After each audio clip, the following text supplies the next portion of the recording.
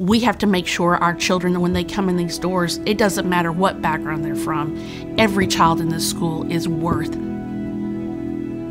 everything to me. Everything that I do, I always think to myself, is this the way that I would want my own children to be treated?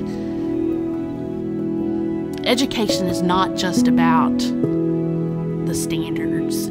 You have to teach this and this, pass this test. It's also about teaching kids how to deal, and teach them how to deal with their emotions and how to cope with difficult situations and how to deal with grief and how to deal with being able to persevere in the face of adversity.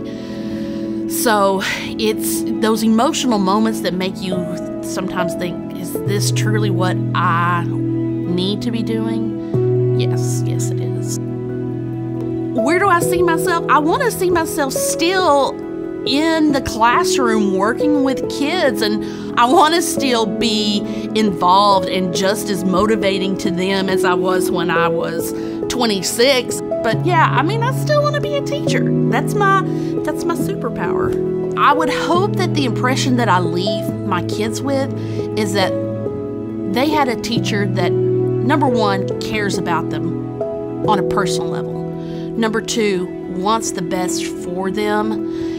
And number three, that they left with new knowledge that they didn't have before they came to my room. I hope that I've impacted them as a whole child, not just with literal knowledge, but with life knowledge.